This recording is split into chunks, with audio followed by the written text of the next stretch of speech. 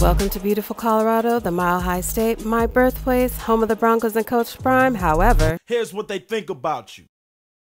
Officer, I can't breathe. I can't breathe. Please help me, please. Please help me, please.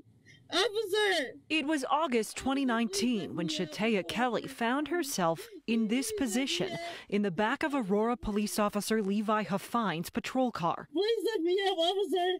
Officer, please let me up! Although more than a year has passed, Kelly says finally seeing the body camera footage brought her fears right back. I never knew how bad a heart could feel until I watched that video, and it's like, how could you treat another person like that? I get 911 to Martin Luther King Library. Kelly is the one who called 911 that day, asking for help with an aggressive man who was bothering her.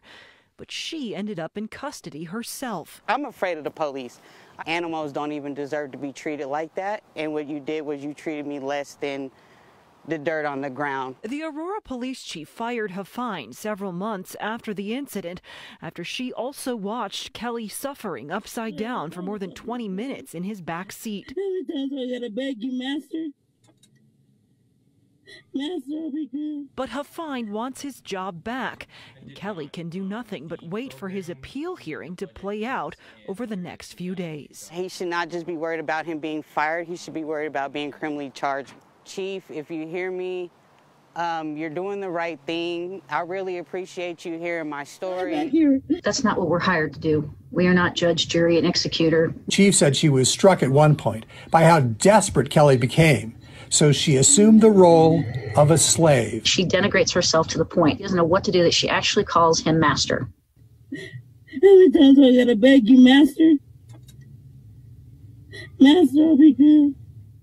That, to me, honey, why are you head down like that? Kelly survived the ride, and Aurora dropped all charges against her. Levi Huffine testified in his own defense today, trying to get his job back.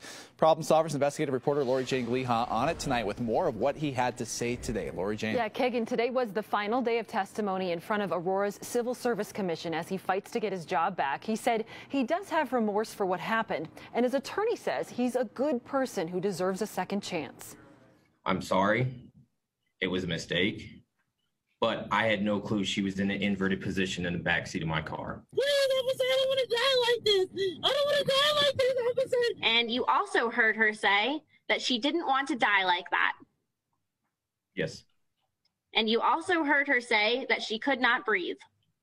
Yes. And you also heard her call you master. That was at the end of the transport, yes. Master, I'll be good. And you heard all of that for 21 minutes, correct? Correct, yes, ma'am.